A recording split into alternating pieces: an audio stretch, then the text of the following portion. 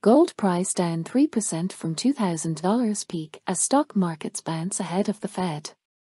Gold prices fell hard Tuesday, extending the drop from Monday morning's top above $2,000 to more than 3% as global stock markets rose, bond yields bounced, and interest rate forecasts rebounded ahead of tomorrow's March monetary policy decision from the U.S. Federal Reserve. It's been a relatively quiet morning, noted Bloomberg UK columnist John Stepek. No more banks have blown up. 3 cheers for global finance.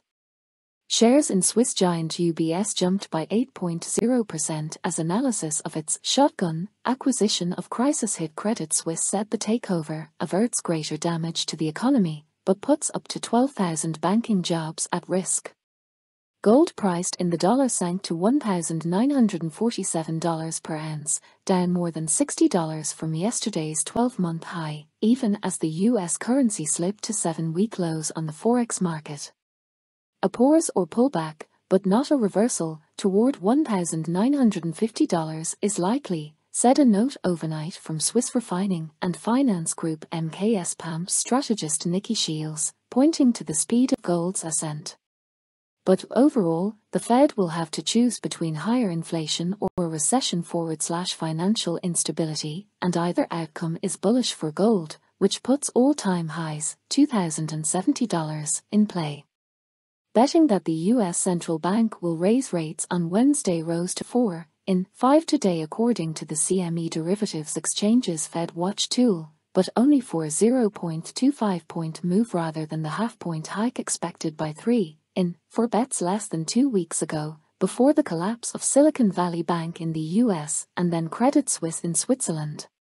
1 in 3 bets on December's Fed decision say the U.S. central bank will end 2022 back down at 4.50%, with almost 2 in 5 bets seeing Fed rates being cut below that. Despite U.S. mortgage costs holding above 6.5% per annum on 30-year fixed-rate deals just shy of last fall's 2-decade peak, new data Tuesday said sales of existing U.S. homes jumped in February. But inflation in neighboring Canada slowed harder than analysts forecast on February's data today, while economic sentiment in the 19-nation Eurozone has sunk in March according to the ZEW survey.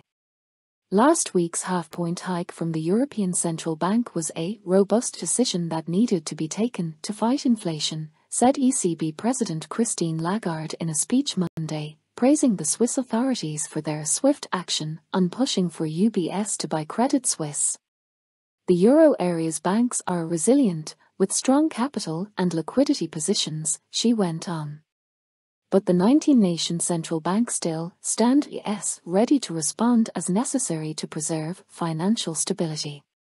Silver prices also edged back Tuesday, retreating to yesterday's 2-session floor at $22.25 per ounce after hitting 6-week peaks 50 cents higher.